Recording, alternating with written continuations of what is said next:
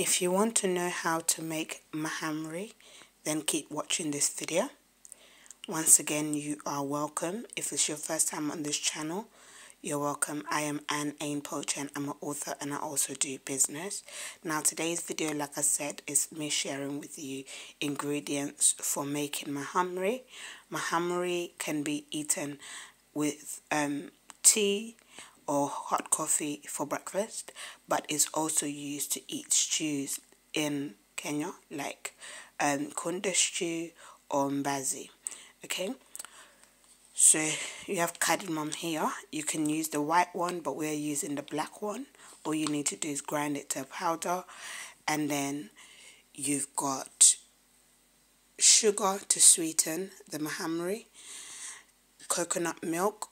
You can use the thick one, or you can lighten it up with a little bit of water to make it a bit lighter.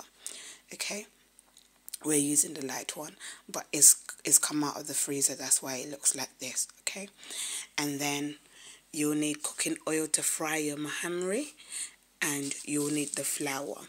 We're using self-raising flour, so we don't need yeast or baking powder. But if you're using plain flour, then you're going to need baking powder or yeast. Okay, active yeast. Alright, that's all you need to make mahamri.